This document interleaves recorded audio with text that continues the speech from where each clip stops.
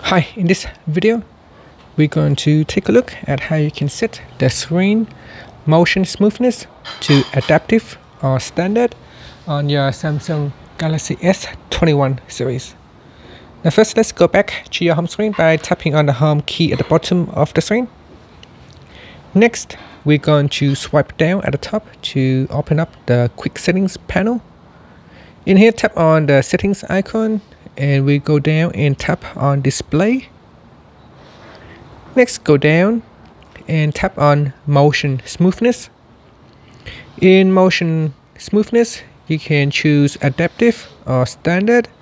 Now adaptive is set at a refresh rate of up to 120 Hz, and if you choose standard, you can get a longer battery life with a 60 Hz screen refresh rate.